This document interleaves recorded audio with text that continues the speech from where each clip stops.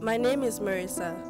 I had a tough life growing up, underappreciated, even from my parents. 5 years I've been in love with this man. I thought it was love.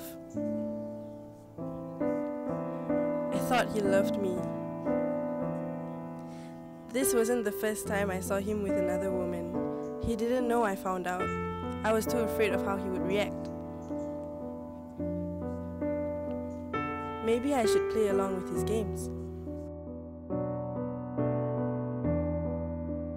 That's when I knew Hakimi.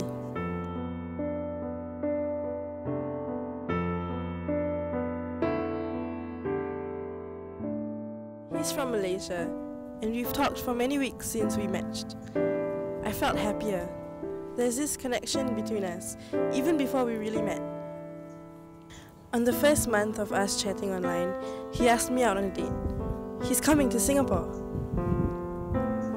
At first, I was skeptical, but on second thought, why the hell not?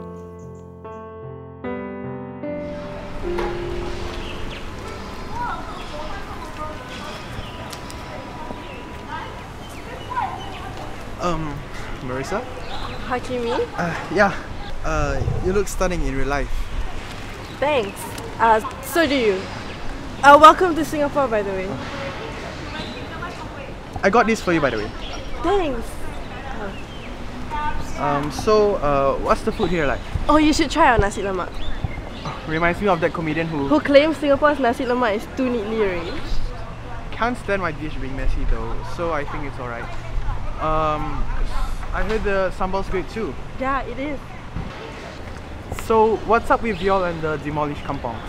Oh, Singapore's a small country. You can't fit everyone, so that's why we have flats. Did you know that HDB flats in Singapore can't go higher than 280 meters? Wow, fun fact. For once in a long time, I felt okay.